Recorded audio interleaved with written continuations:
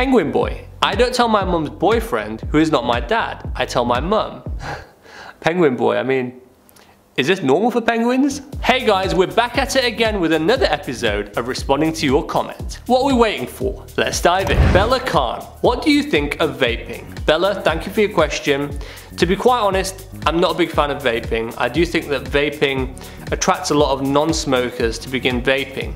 And it's kind of expected really when there's all these weird flavors out there like bubblegum flavor and tropical fruit flavors and all these weird flavors that attracts people to it. But saying all that, Public Health England did say not long ago that vaping is actually 95% less harmful for you than traditional smoking. And this is because vaping doesn't produce tar, it doesn't produce carbon monoxide, which traditional smoking does. But it's important to remember that vaping isn't completely risk-free because it does contain certain chemicals which can be potentially harmful, which are also found in cigarettes. But I think all in all, more research is needed on this topic. Angela Sanchez, remedy first, explanation last please. Angela, thank you for your comment. This is from the How to Stop Acid Reflux video. With all my videos, I always talk about the condition first, and this is because of how we got trained at pharmacy school. So when I was in pharmacy school, we had this amazing lecturer called Professor Naylor, and he always used to tell us that to understand how you treat a disease, you first need to understand why it's happening.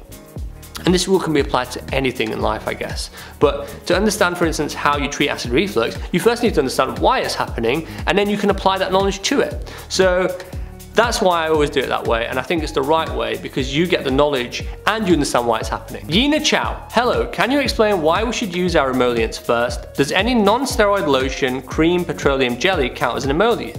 Yina, thank you for your comment. So when you're using an emollient, you should wait at least 15 minutes before applying a steroid cream. Now, the things that you listed, so non-steroid lotion, creams, petroleum jelly, all of these do count as an emollient. And emollients are there to soothe and hydrate the skin, and they form a sort of layer on top of the skin which keeps, well, it retains the moisture in. So that's how it hydrates the skin.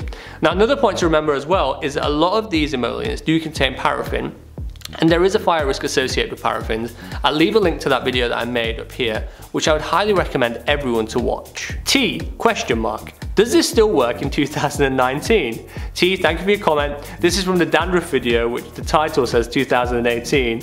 T, I can confirm that this will work in 2019. It will work in 2020, 2021.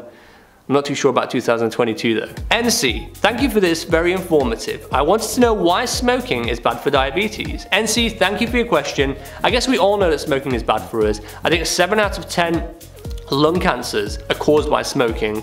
Smoking also increases your risk of heart disease, strokes, it causes COPD, and many more health issues. Now in diabetes, smoking can actually increase your risk of heart disease, strokes, and it can cause circulation problems.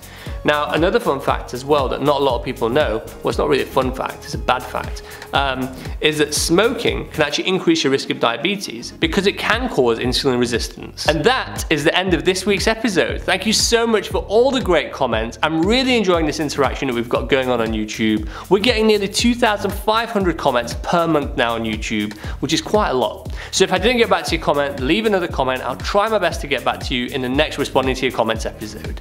See you next week. Hey guys, thanks for watching this week's video. Make sure to click that like, follow or subscribe button now to stay up to date with new weekly videos.